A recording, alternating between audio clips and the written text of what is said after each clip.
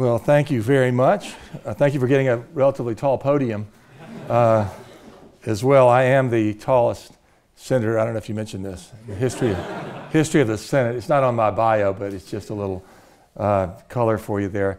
I really want to thank you again for having me. I want to introduce my son, who's sitting here in the front row. He looks exactly like me, except a lot younger, better looking, and smarter, and all that. But he works at the American Enterprise Institute in Washington and Strategic Studies and Affairs. And you never know, maybe someday he'll be able to come back and talk about those issues. As I say, it's a great honor to be here today and talk about my time in the arena, as one of our former presidents, Teddy Roosevelt, would have said, as he would have put it. I don't think he ever spoke here at the Union, but he did speak here in Oxford. And I've always used his great speech about the man in the arena. If you haven't read it or if you're not familiar with it, I commend it to you.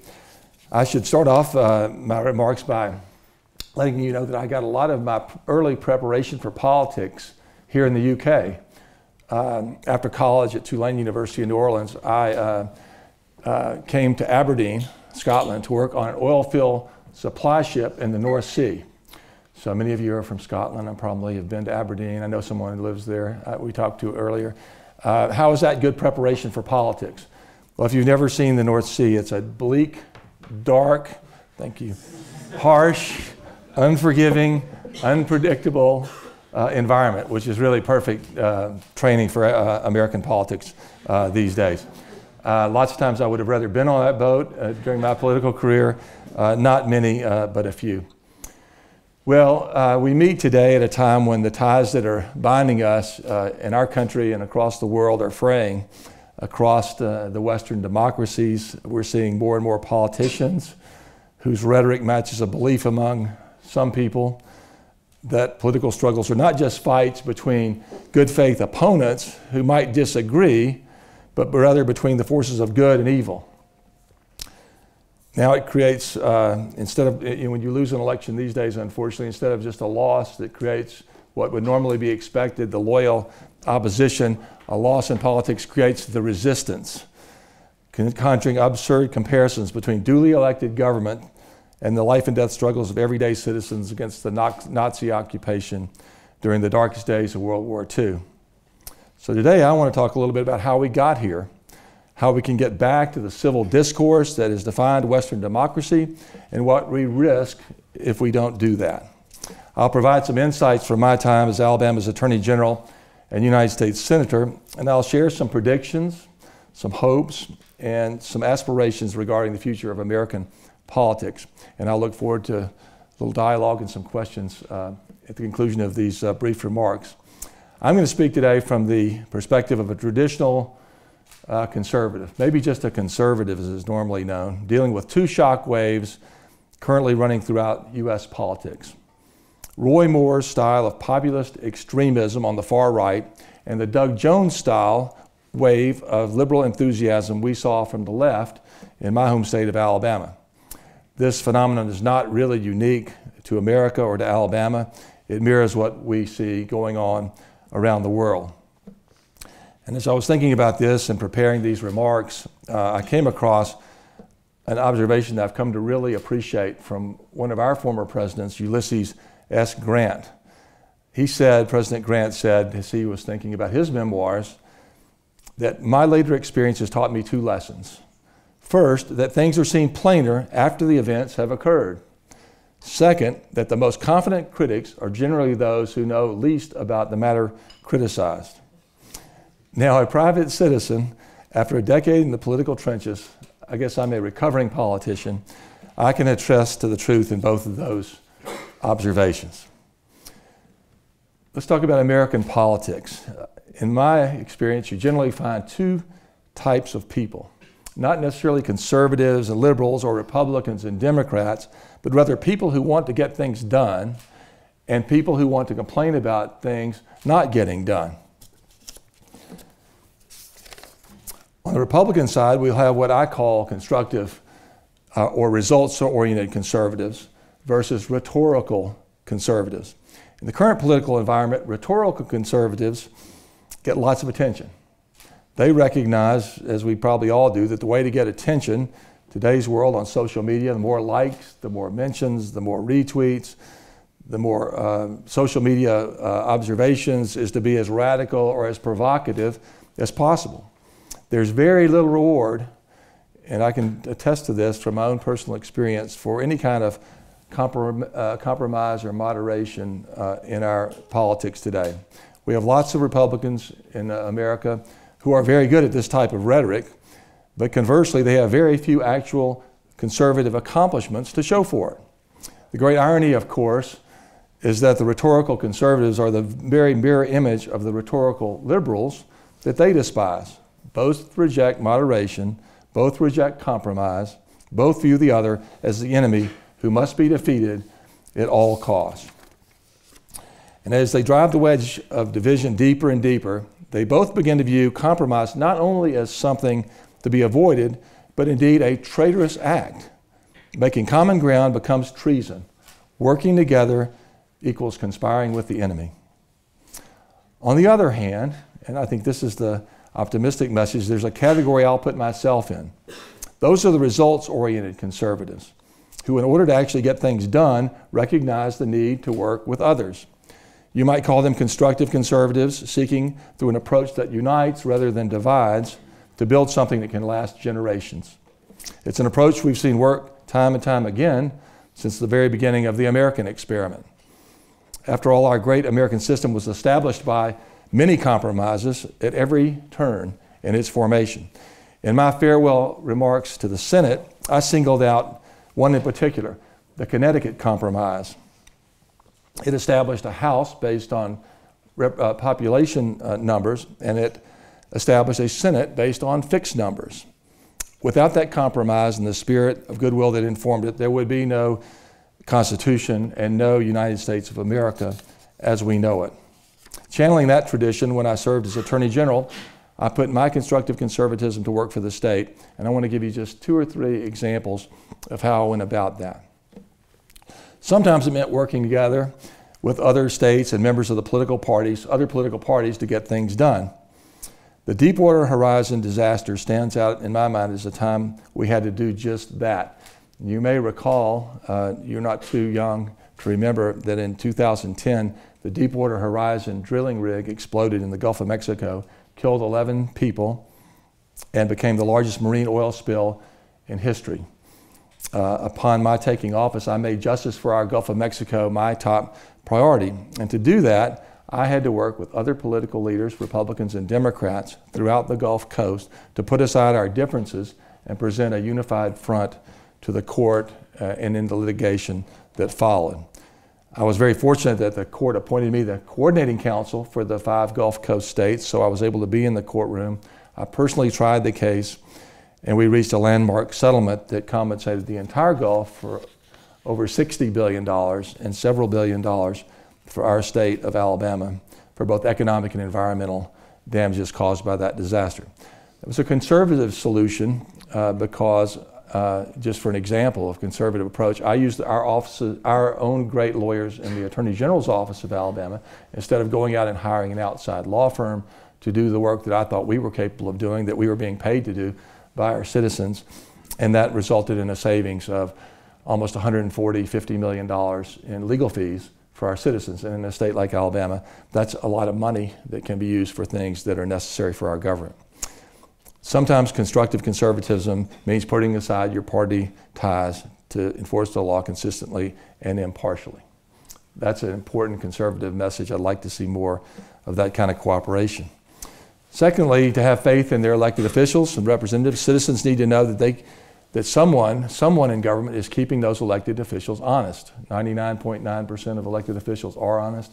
It's the few that aren't who create the problems and discourage people about the people and the system governing them. So upon taking office as Attorney General, I formed the very best state special prosecutions team in the country. In my time in office, we convicted dozens of public officials. We impeached a sheriff, which was unprecedented in Alabama, for human and drug trafficking. And most significantly, we convicted the Speaker of the House of Representatives in the state of Alabama and the most powerful member of my own party.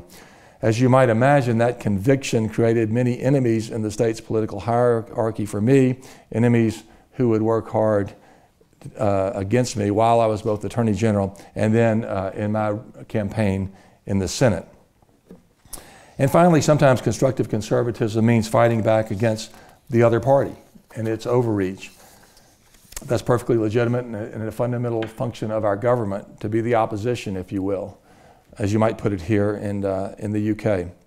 So when I took office, you'll recall, in 2011, President Obama had been in office for 2 years and embarked on an agenda that my colleagues, my Republican colleagues and I, felt pushed the limits of executive power and exceeded his authority under our separation of powers doctrine in the United States, where we have a clearly defined executive, legislative, and judicial branch that are all independent. Oftentimes he proposed legislation and it was defeated, and then he decided to circumvent it through regulation, which I sometimes refer to as the fourth branch of government in our country. He said famously, "I've got a pen and a phone and I'm going to proceed with my initiatives."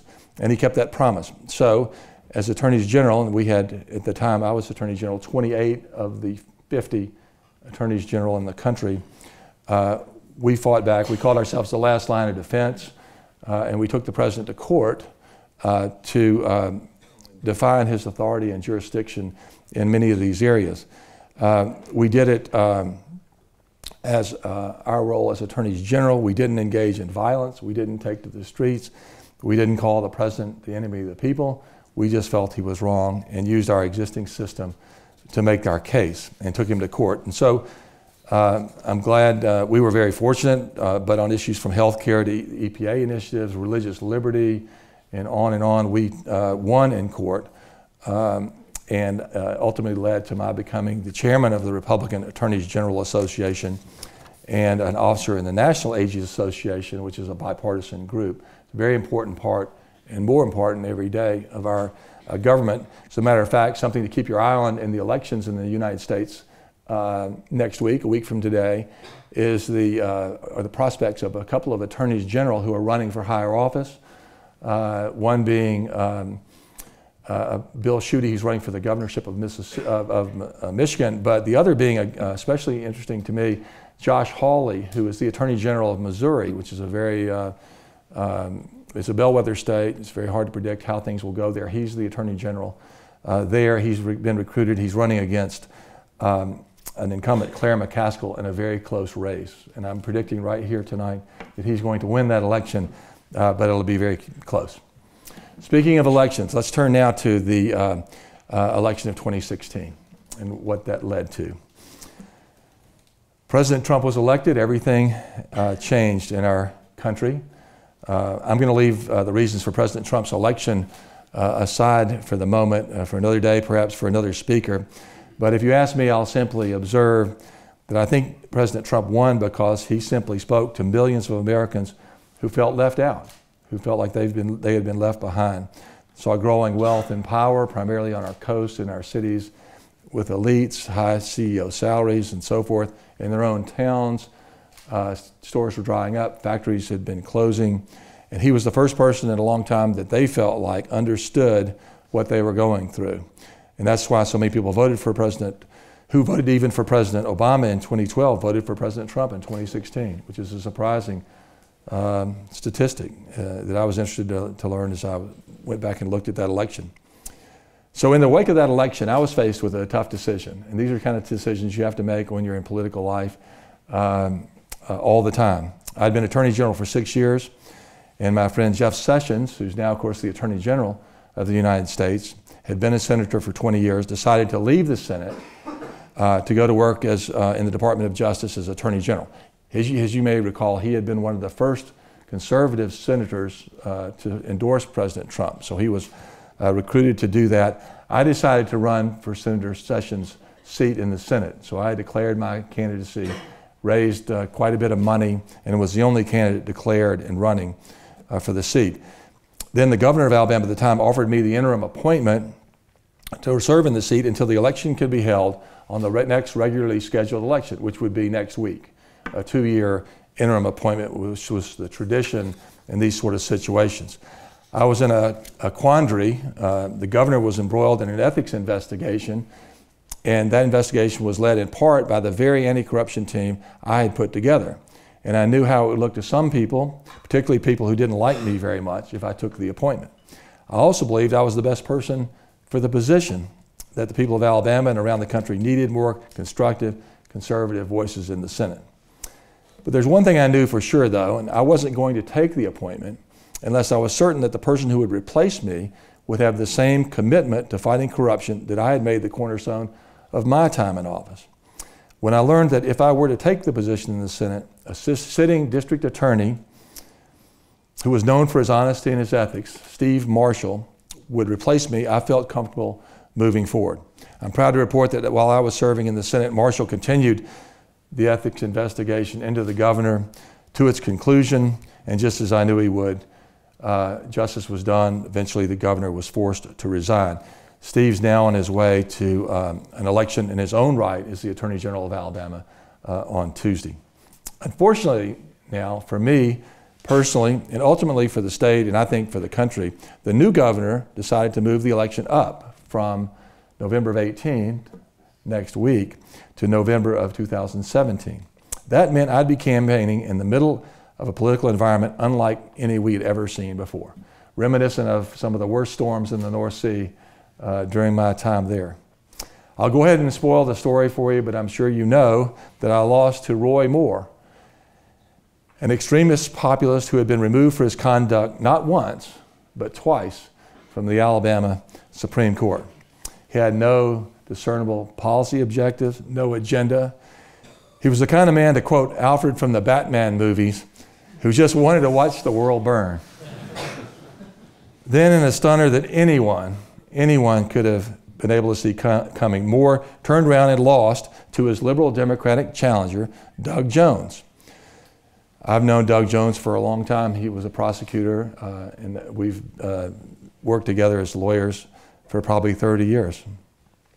Such an outcome would have been unimaginable under any other circumstances. In the wake of that result, Matt Drudge, one of the last great independent journalists in America, summed it up in a tweet, which is how we communicate important things these days. He said, "Luther Strange would have won in a landslide. Just too much crazy and nerve-wracking times. There is a limit." We'll see if he's right or not. So where'd all that crazy come from? It didn't start with the election night in 2016, but that night supercharged it.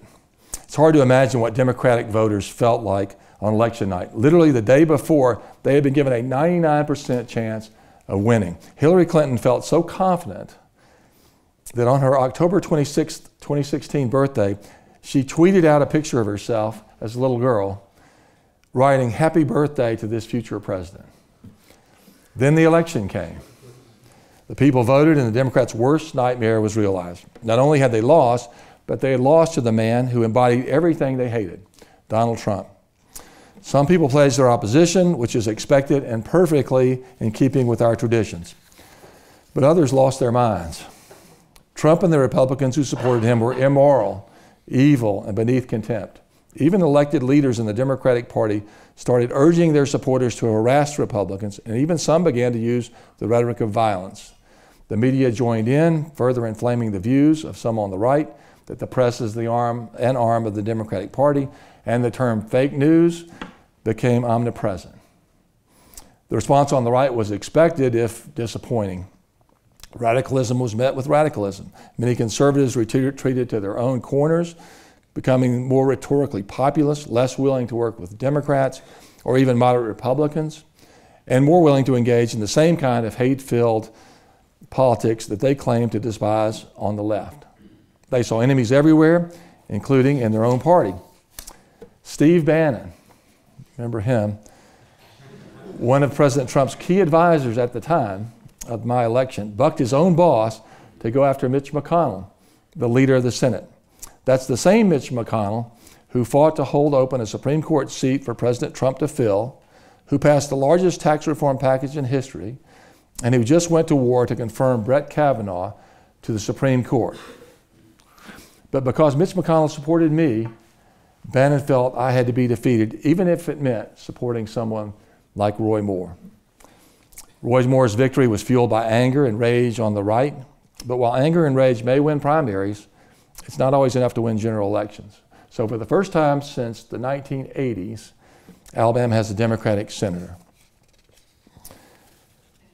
Now some aspirations and some observations. I quoted President Grant earlier about how it's only when your great events and struggles, the great events and struggles of your life are over, that you come to have some clarity on what really happened and sometimes what went wrong. And that's definitely true of an election. It's hard to have perspective when you're in the middle of the fight, but defeat has a way of clarifying things for you.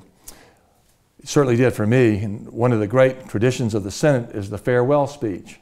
It's an opportunity to tell your colleagues what you've learned, sometimes share some lessons with them on things that they might be missing in the middle of their struggles.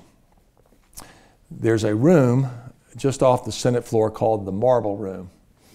It's likely you've never heard of it, but there was a time in American history where a few spaces were more important. It was a place where the normal partisanship of the Capitol was absent. It was the one place where senators of all stripes could come and catch their breath after the debates and a long day, take off their armor. Some would take a nap, some would eat lunch, but all would end up forming bonds that rose above politics. Today, I observed in my time there, the Marble Room is nearly always empty. This emptiness, I believe, symbolizes everything that's wrong with today's politics. It's likely both a symptom and a cause of the partisan gridlock that often dominates American life. See, the United States Senate was designed to accommodate conflict and profound disagreement. It was in that Senate where decisions were made that reforged our country after America's bloody Civil War. It was in the Senate that leaders put politics aside to defeat the rise of fascism in Europe and guided the creation of a new 20th century world order. It was in the Senate where long overdue support for civil rights was won, vote by vote. The Senate was designed to overcome grave political difficulties. It was not, however, designed to tolerate the entrenched factionalism that dominates today's politics. It was not designed to overcome the growing sense that our political opponents are our mortal enemies. And it's not only an American problem. I won't just pick on America. The same type of division we're seeing in Washington is too often seen in London, Paris, Berlin, and all the capitals of the Western world. It's a tide of division that we must drive back. But how do we do that? I think about the first thing we conservatives have to do is get our own house in order. I spoke earlier about the division between constructive conservatives and rhetorical conservatives. To borrow a line from a great American president, we need to tear down that wall. We need to tear down that wall. Ronald Reagan knew a thing about tearing down walls. I was pleased to see his picture earlier here at this wonderful place. He was someone whose commitment to getting things done was matched by his ability to explain to the American people through the power of rhetoric why those things needed to happen. He was someone who could speak passionately about the evil empire of the Soviet Union and yet meet with Gorbachev and hammer out unprecedented arms reduction treaties. He was someone who gave the Democratic opponents hell with his humor and wit, yet he could work with Democratic members of Congress to pass landmark historic tax cuts and reforms. Think about this. The Republican Party never controlled the Congress while Reagan was president. Not even close. There were times when Democrats had as much as 100-seat majority in the House of Representatives. Yet, when Reagan came into office, the top tax rate in America was 70%. When he left, it was 28%. It's almost impossible to imagine that kind of thing getting done today. Simply put, we need more Reagans. I saw Reagan's ability to bring people together firsthand. I was a student at Tulane coming to an event very similar to this at my university in New Orleans when then Governor Reagan, came to speak at our school. He encountered a hostile audience of students, one not eager to hear what he had to say. And it's hard to picture the conflict in your mind that was going on in the late 60s and early 70s in the United States of America, surrounding the Vietnam War and many other issues that we were facing then.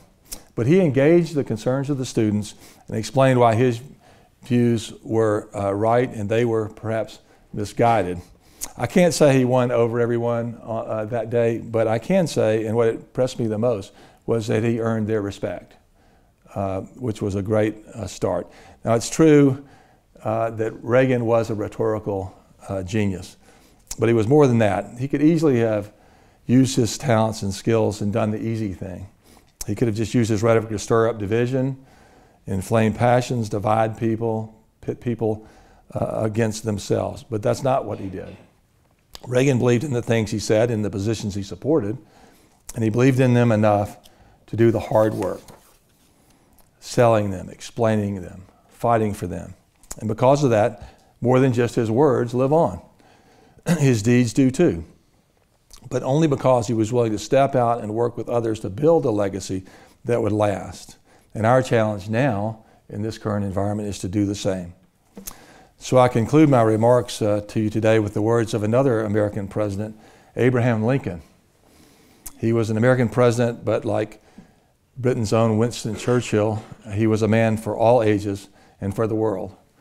In his first inaugural address, as the winds of war were blowing across our country, this is what he said. He said, "We are not enemies, but friends. We must not be enemies. Though passion may have strained, it must not break our bonds of affection. The mystic chords of memory will swell when again touched, as surely as they will be, by the better angels of our nature." We need those better angels again. They're found in each and every one of us. They live in those with whom we agree and with whom we disagree. Together, we have built a world of unparalleled freedom and prosperity. There's much work left to do, and we cannot do it alone. I look forward to taking your questions and talking about how we can all do that together. Thank you very much.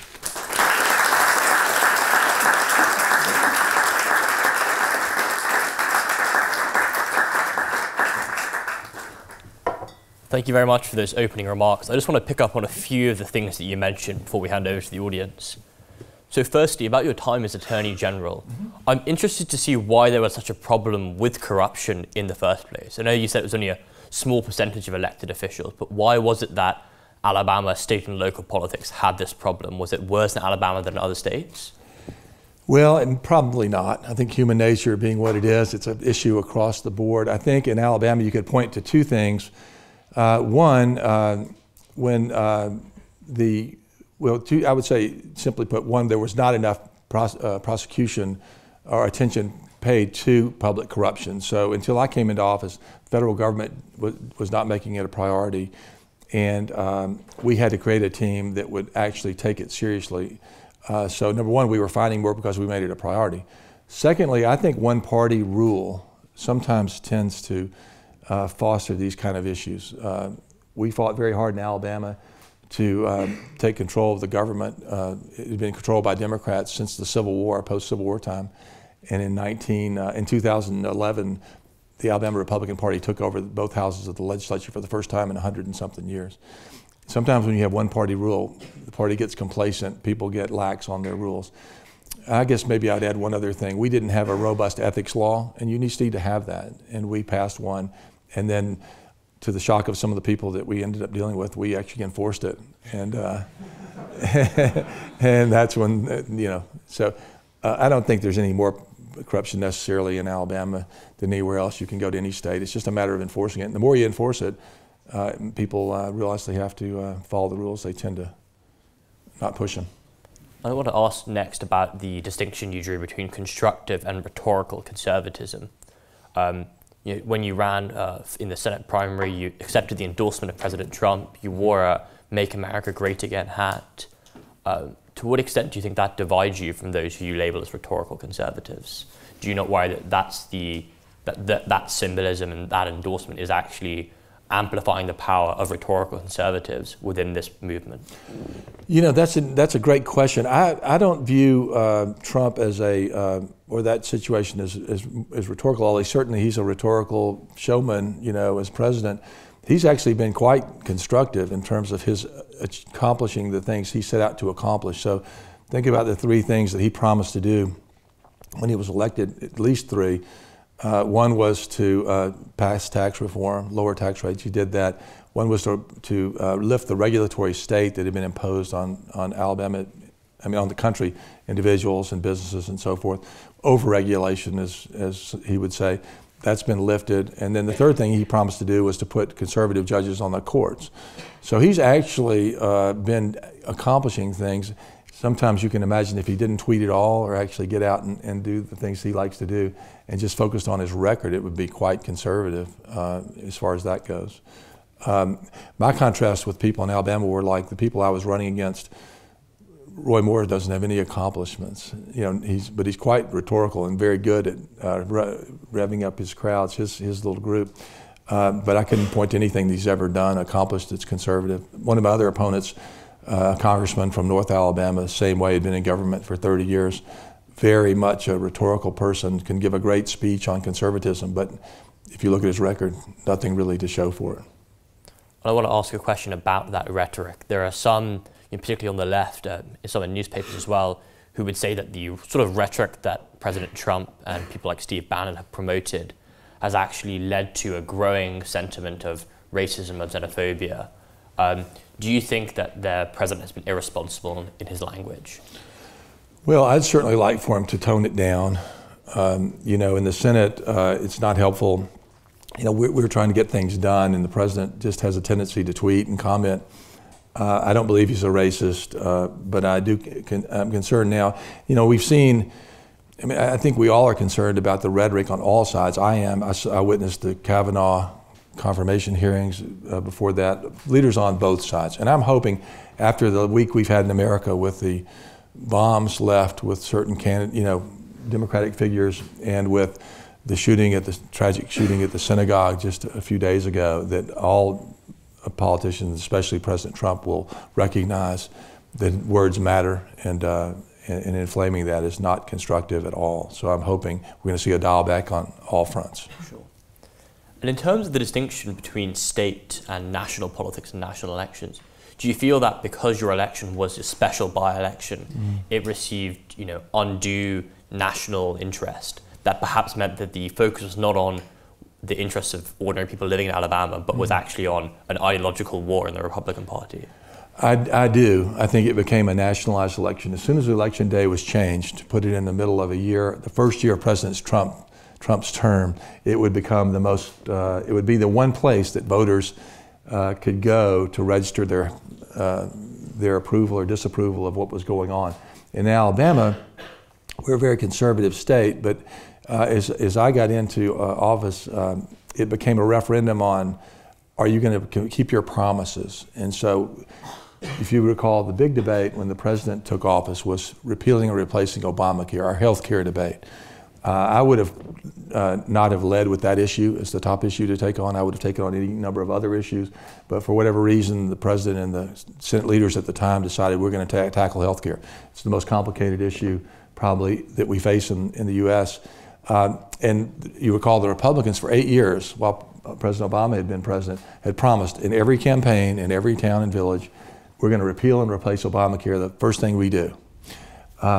And there was a lot of resentment against Republicans for not stopping it in the first place, but when they got control with Trump as president, so he controlled both houses of the Congress and the presidency, it was quite dramatic. There's big debate, spent a lot of time on that. Everybody had been promised it. Then at 3 in the morning, you might have seen this on television, I was on the floor of the Senate. It came down to one vote by one man, Senator McCain, who came dramatically to the floor and did thumbs down and killed repeal and replace. That was about 3 months before my election. That actually turned the polling in our race from leading to underwater, and we never could recover it because it became a referendum on Mitch McConnell, became a referendum on you promised it, but you never did it. And who could you take that out on but the one race coming up? So we had people coming in from all over the country into our race, and that changed the dynamics around. If the election had remained in 2018 next week, I don't think it would even be on the radar screen. Do you think that, therefore, we should interpret the election of Doug Jones to the Senate as a blip? Or do you think there's really a growing trend of people, no matter their historic party affiliation, in states in the Deep South and on the Gulf Coast, voting Democrat? Do you think that there's the potential for the Democratic Party to make gains in those states? I think it's highly unlikely. We'll see in a week. There are some quite interesting races in Florida and Georgia and other states where Democrats are running pretty strong. It depends on what kind of candidate the Republicans offer. If they offer another Roy Moore, if Roy Moore is nominated again, they'll lose. If they put a normal, can-do Republican, and there are plenty of them across the Southeast, then they should have no trouble in winning in the Senate. We'll learn that lesson 2 years from now when Doug Jones is up for election, and see if he can hold on to his seat. I think the main lesson, and this is the lesson that Mitch McConnell tried to teach the party, and one of the reasons he supported me so strongly was, if you remember, 4 years ago, there were about 4 or 5 races that the Republicans were poised to win, but they nominated such unelectable candidates, people who said outrageous things, took outrageous positions, that they lost. About 5 races they assumed they would win. And so McConnell made it a point to try to avoid nominating an unelectable candidate. So he came to me and said, we're going to come in and support you big time because you're electable. You've been elected twice statewide. You have a strong record. Of course, rightfully so. I think you can understand citizens don't like to have their politicians selected. So there was a two-sided coin. People said, well, we're not going to have Mitch McConnell pick who our senator is. So it played into the populism and the draw of Roy Moore. But what McConnell saw was what happened. There's a possibility you could lose, and that only possibility is if you nominate someone like Roy Moore who can't be elected. And of course, he's too much of a gentleman to say, I told you so, but he probably would. And but the consequence of that is, in the races that'll be decided on Tuesday night, next Tuesday night, the Republicans have nominated across the board solid, leading politicians, businessmen, Mitt Romney, people of that caliber across the board. So you don't have any Roy Moores running, and I think maybe the Republican Party will have learned its lesson. So you think Mitch McConnell has won in a battle for the establishment against Steve Bannon type people? Well, I was shocked to see Steve Bannon came out and started praising Mitch McConnell. And I thought, where were you last year, when you were attacking him so severely and significantly?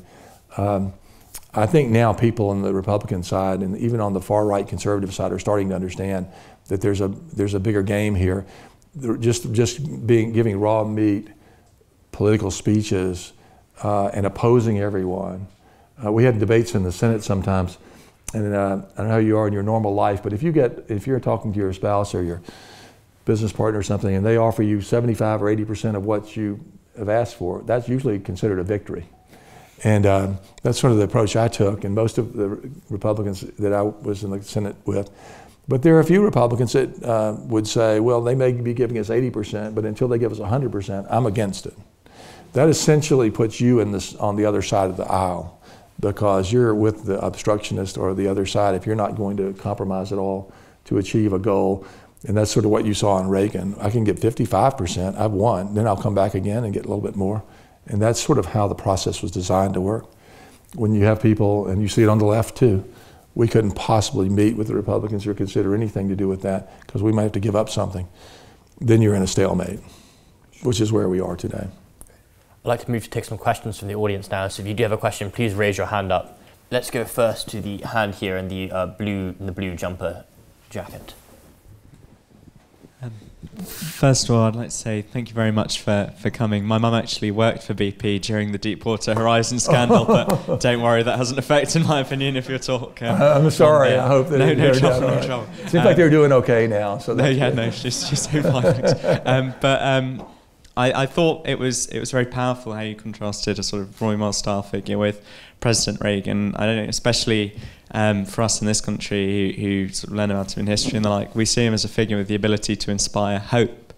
And do you think Republicans, or at least the right in America, have forgotten that ability to be great communicators, to reach out and to inspire people, as well as simply sort of trot out slogans in opposition to the Democrats and like? And how do you bring that back?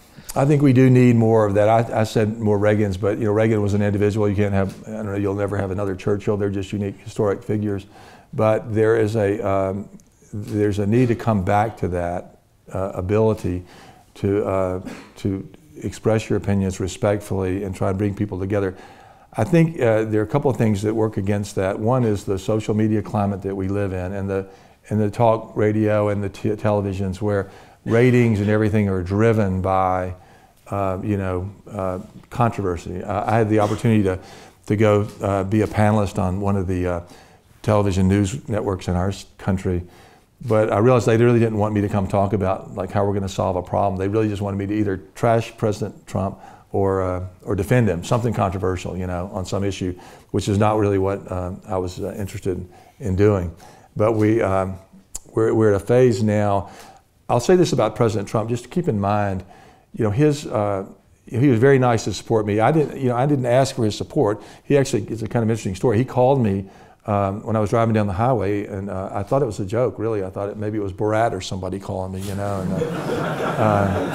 but it was President Trump on the phone. I said, oh my gosh, what can I do to help you? I want to help you win. I said, well, how about a tweet? That would be good.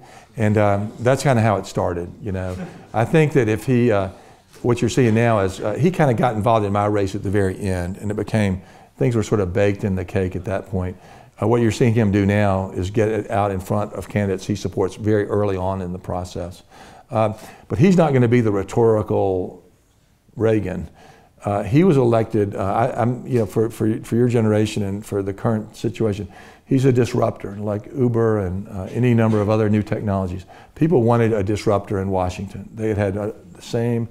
And they had 16 conventional candidates to choose from, and they had one disruptor, and they wanted someone to come in and say, I want you to look at everything we do. What about the wars we're in? What about our economy? What about our trade agreements? What about the way we deal with our borders, our immigration system, our healthcare? We want someone to upset the apple cart.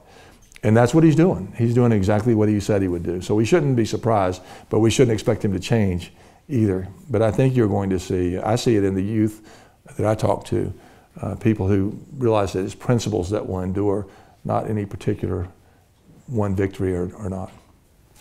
Great. Moving on to the next question. Let's go to the hand in the white on the aisle there, please. This is Huma from Pakistan and student of public policy. You ended your speech by the Abraham Lincoln's quote that we are friends, not enemies. And if we see the realist perspective, they say that the states go for the maximizing their power and they go for this self-interest. If we look at the American policies on international level, we see there are certain policies which are based upon the national interest, or we call it the self-interest. If we look at the Iraq war, Afghanistan war, the second war on terror, or pulling out of the climate change agreement. So how do you see, or how it can be integrated, the realist view with the idealist view that we are friends, not enemies? That's a very, very good question. And I think that the number one concern and the main emphasis of the president has been in the foreign policy world to keep America safe. He's reevaluating whether or not our country should be involved all over the world in every single dispute.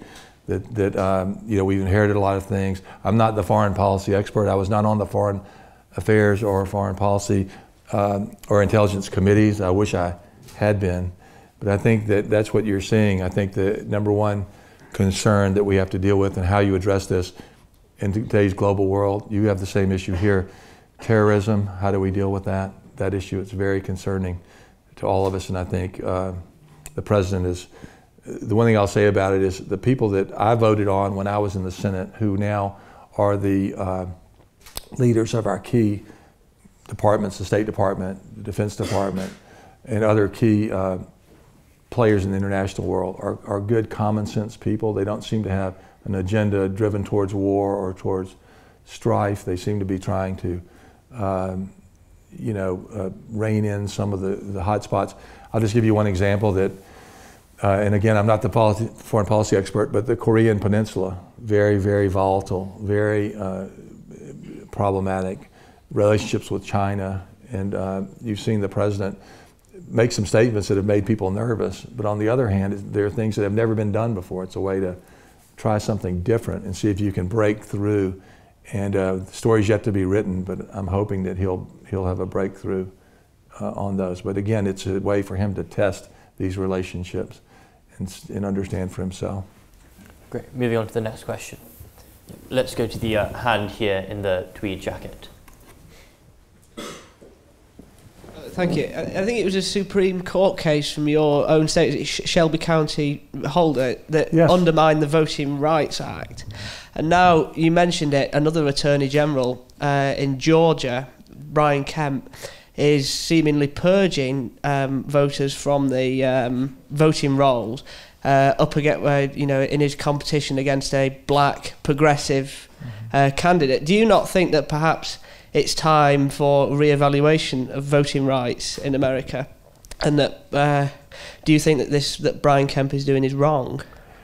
That's the fundamental right that so many people have fought for, the right to vote, exercise your right to vote. Alabama had a terrible record up and through the 60s in the civil rights laws of either formally, or the whole South, and even in the North, restricting minority voting. But since I'm proud to say my home city of Birmingham, which is a famous civil rights city, is now a totally different place, and it's made tremendous progress. The case you mentioned, the Civil Rights Act, the section of the act that was overturned by the Supreme Court was not the whole act itself, but just one part of it. And it was the one part of it that was put in place to make the old Southern Confederate, if you will, states of the old Confederacy go through an extra hoop. Every time they wanted to change anything to do with voting, they had to go to the Justice Department and say, we want to change the voting from here in this library to across the street. You'd have to go to the Justice Department and say, is that okay? The other states of the Union didn't have to do that.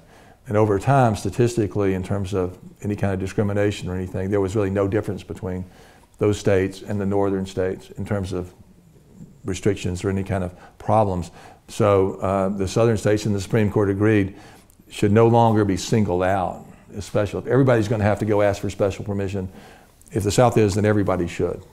But it didn't do away with the strong Voting Rights Act that protects people's right to vote.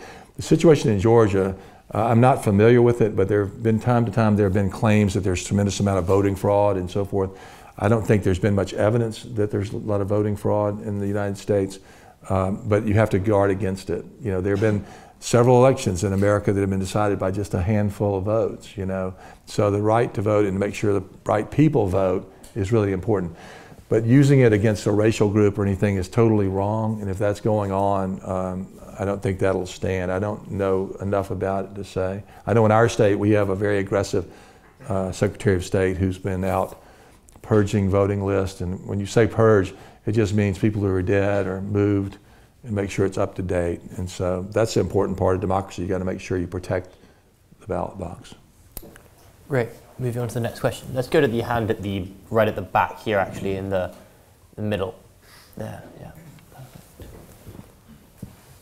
Perfect. Thanks so much for coming out, Senator Strange. I wanted to ask, speaking from the perspective of a former state attorney general yourself, do you think the frequent criticism that President Trump has levied against your predecessor, Jeff Sessions, as Attorney General for recusing himself from the Russia investigation has been fair? Well, that's a tough spot for Jeff. I'm sure he'd agree with that. And that puts me in a tough spot because the president actually, one conversation I had with him, he said, how am I doing in Alabama? I said, you're doing fine, Mr. President. You're very popular. And I said, but I have to tell you, Mr. President, Jeff Sessions is very popular too. And you're both very popular. And the people of Alabama don't really, they're not comfortable with your being crossways with Jeff. They like him and they like you, and they don't like it that you argue. But the fact is that I think Jeff had to recuse himself. Whether or not he should have taken the appointment, that's another issue. But once he took it, he was advised by the professional staff at the Justice Department to recuse himself. Now the president has never gotten over that because he feels like this whole Russia collusion issue that you've read a lot about was made up, is not valid. I don't think that the special prosecutor who's investigating that will turn up anything. We'll see. It should be coming out after the election now, and we'll see if there was anything to it. I don't believe there will be, but I think it's very difficult, and I expect that you'll see that Jeff Sessions will leave the government after the elections because you do have to have an independent attorney general in terms of representing the law and the Justice Department, but he also should be some person who gets along well with the president. And I think that Jeff's time will probably come to an end after this election. But he's been a good attorney general, in my opinion, because he's actually done things that that needed to be done in terms of just restoring the rule of law in several areas, and he's done a very good job there. Moving on to the next question. Let's go to the last hand at the very back on the aisle. Thank you so much. Thank you so much for coming and speaking this evening. And thank you for your comments and observations on the Obama's administration, specifically his use of executive orders. And I was just curious, with that observation in mind, if you had any comment on President Trump's announcement today that he was interested in revoking by executive order birthright citizenship.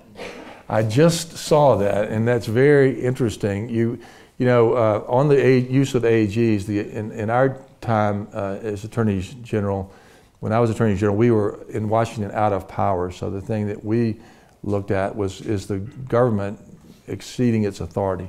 Now, as you might expect, the Democrats are in the same boat that we were in. They're facing a Republican government, and so the Democratic AGs are suing the Trump administration as they start to roll back some of those things. So they've taken a page out of our book. That particular case you're talking about was just announced by the president today, and our Constitution provides that if you're born in the United States, you're a citizen. So you would think on its face that it would be very difficult for him to do that. However, there's a school of thought that what that means is if you're born in the United States, but you're in the United States legally, so you've come in through the normal process, you're lawfully in the United States, you have a child, that child then has citizenship.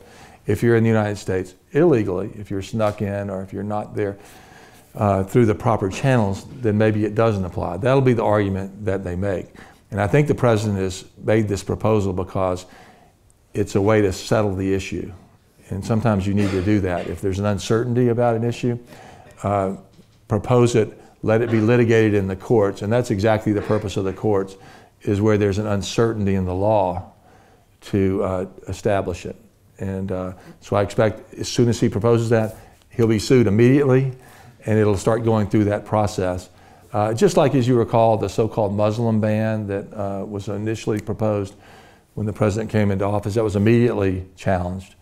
And that's the great thing about our separation of powers in the United States. You have a check on, each branch checks itself.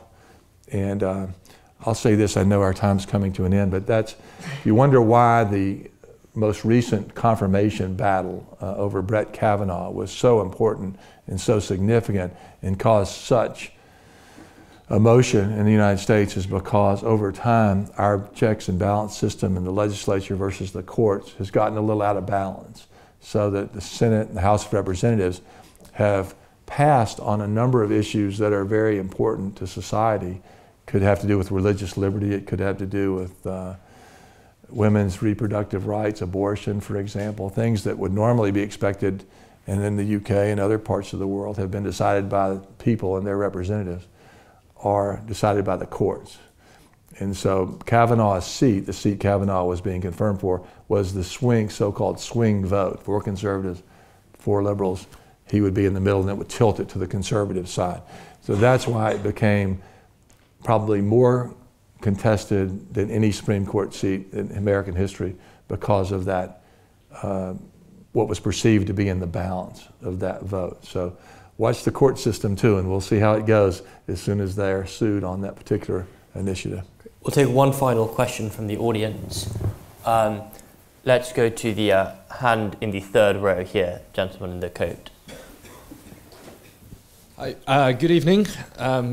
You finally used the word obstructionist, Senator Strange, in the last 3 minutes of Stephen's questions, which of course was first introduced by Newt Gingrich in observing the divide between Democrats and Republicans, deciding that as long as they, if you allow me to recall, collaborated together, Republicans would never have a chance of receiving any kind of power. So can you offer your thoughts on the idea that as long as the current electoral systems or institutional rules remain in place, we will constantly have this divide and division between Democrats and Republicans, and it will only get worse. The rhetoric will still increase, and there will never be a healing and constructive coming together, as you say, because people have now realized that the electoral system just doesn't favor it. Well, you point out a great point about this, the systemic problems with the system where we're getting through redistricting and other things that get us more into our corners. But I think that it'll ultimately be up to the people of our country, of the United States, to decide what they want. They are in control. And I think you'll find the system was built, of course, to allow for obstructionism. The whole point of the House of Representatives with its 2-year terms and based on population was to be the fiery place where people came with their emotions, and the issue of the day, immigration or whatever it was, would be hotly debated. Then it would go over to the Senate, where it was intentionally slowed down through 6-year terms, you know, one-third staggered, so there wouldn't be the passions of the people directly, what Thomas Jefferson called the saucer, cooling saucer for the hot tea. And so that's always been built into the system, obstructionism. But I think the question will be partly decided after these elections. And nobody's asked me for a prediction, which is great. Nobody's asked me to predict what's going to happen. But in the House of Representatives, I think the Senate will be continued to be controlled by the Republicans in the United States Senate and probably pick up 1 or 2 seats. House of Representatives is a toss-up right now. Depends on the mood of the day next week. But in turnout, you know, whether the Democrats, as you pointed out, like in Alabama, are motivated. Do they really feel that motivated to get out and vote? And you'll see some of that in Texas and other states where it's got a lot of attention. But if the Democrats do take the House of Representatives, there'll be, you'll see, we could use the word obstruction, but there'll be stop everything the president's doing, investigate everything that he's been doing, and they have the power to investigate. So it'll be a massive gridlock of investigations and so forth. But it also creates an opportunity because President Trump likes to get things done. And let's just pick an issue like infrastructure. America has a terrible problem with infrastructure that needs to be restored and rebuilt. That's not a Republican-Democratic issue. That's a money issue and a regional issue. And so it's very likely to me, and very conceivable to me, that President Trump would get into deal mode, you know, the apprentice mode or whatever it is, and come out and say, look, let's make a deal, Democrats. You want roads here, I want roads there. You like to raise taxes, I'm willing to put up with a few taxes to build roads, and we can compromise. That could easily happen on an issue like that. And those are the issues that the people care about when it comes down to it. Is their health care and the roads, schools, security good? And right now in America, the economy is good. We're not at war. It's relatively peaceful in our country, although we're in a terribly, at least in the rhetorical side, a bad place with some of the things that have happened recently. And I hope, as I leave you here, is that this will be a fever that will break, and the institutions that the geniuses who learned so much from this country, who put together our system in America, were right in creating these checks and balances and freedom of the press and all these things. They've endured through an awful lot, and I'm sure that they will. I feel very, very confident they were going to continue to endure for a long time. So thank you very much again. Well, that note of optimism and that insightful prediction is a fantastic note to conclude on. So thank you very much for coming to join us. Thank you so much.